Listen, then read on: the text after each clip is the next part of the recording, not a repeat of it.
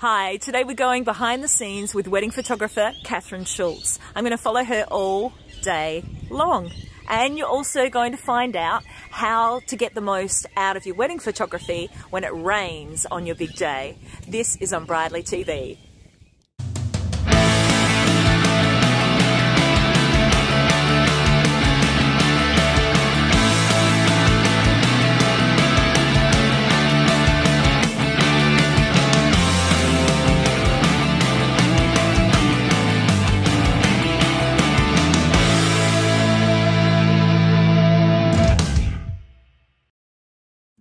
Today we've been invited to Nicole and Michael's wedding at Serafino McLaren Vale, and photographer Katherine Schultz is giving us exclusive access to her thoughts and process as she goes about her work from the boys' place to the girls' place, to the ceremony and reception, and the traditional end of night for a photog, the first dance.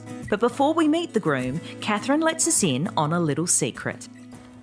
A kombucha and sushi. The most portable of wedding snacks. Ooh, special cars.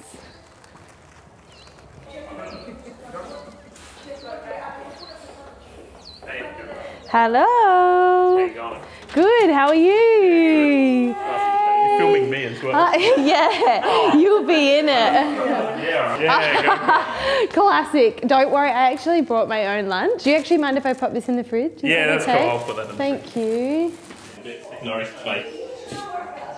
We're going inside.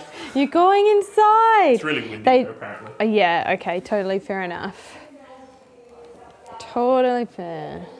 Michael, what is in here? A watch.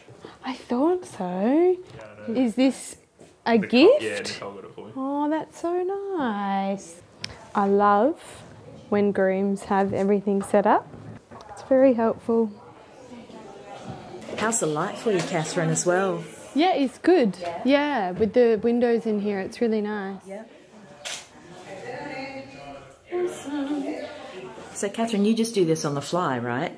Because you don't know what they're going to give you, right? That's it. I'll just get there and be like, okay, what's important to you? What do you want photographed? I'm just be in your pants and your shirt and have anything you want photographed out and ready. And look at this. She's done it really well. I love when people use nice, light, bright spaces, as a lot of photographers and videographers will tell you. The more light that's natural that can get in, probably the better if you're looking for more natural photos, because you don't have to use flash. So if you kind of face towards where the door is, you'll get that beautiful light. And you can shut those doors behind you so we don't get the TV and stuff. Yeah, okay. See, right now this will be cut together into waiting time. Keeping the legs limber. Are you wanting to have a toast or anything, like a whiskey or? Yeah, might have a scotch. Delicious. And actually do a cheers, bring your glasses together, Daniel, that's it.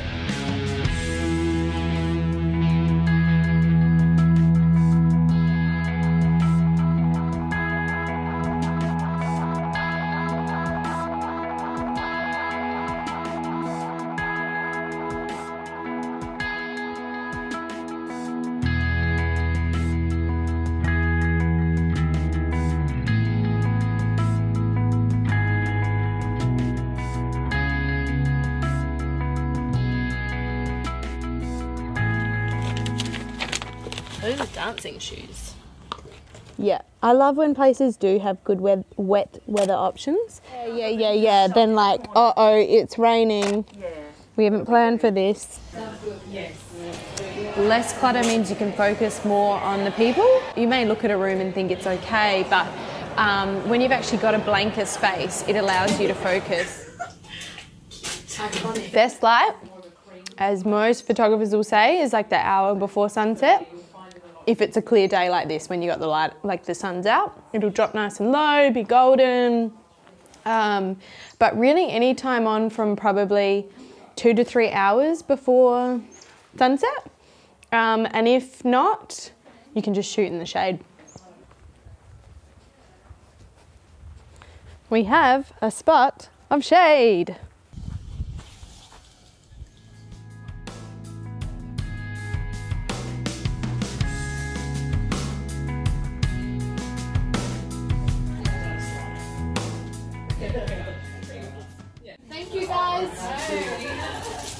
Cool. Bye.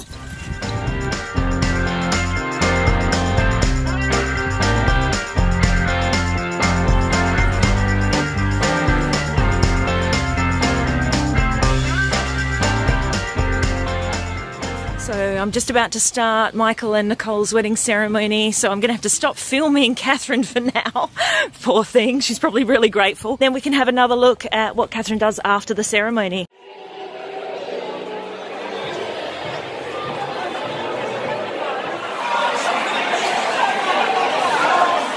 Looking straight at me. Now is your last chance to put your head in a gap.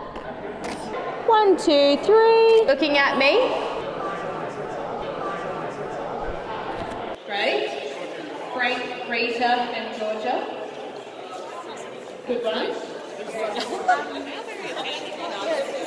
This side of the family is rocking. Look at me. Looking at me. Looking straight at me. And through.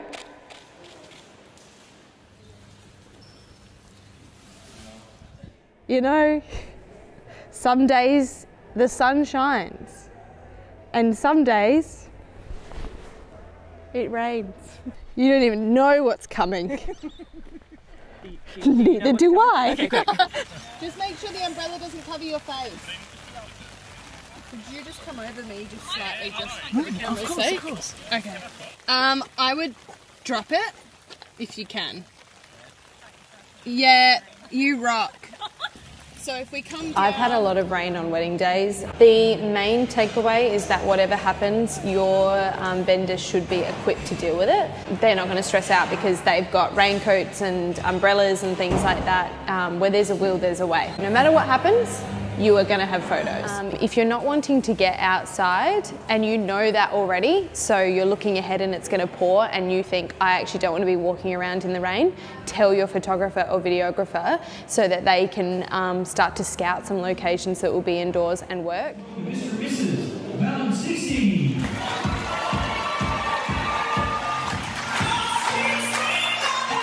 If the camera's on you, it's because I'm watching you through the viewfinder and whatever you're doing is beautiful.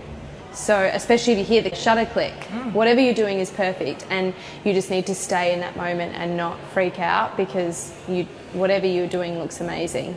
I limit my season to 20 per year and that is pretty much because I like to be able to communicate with my clients in the lead up to the wedding, and I find that that's a good number for me to feel like I can speak to them and give them assistance on timeline and that sort of stuff.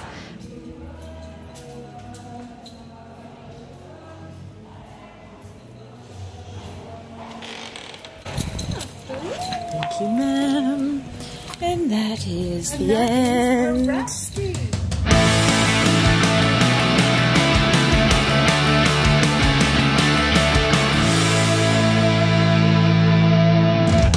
Sometimes they might just be in their jocks when I get there. Oh, lucky you.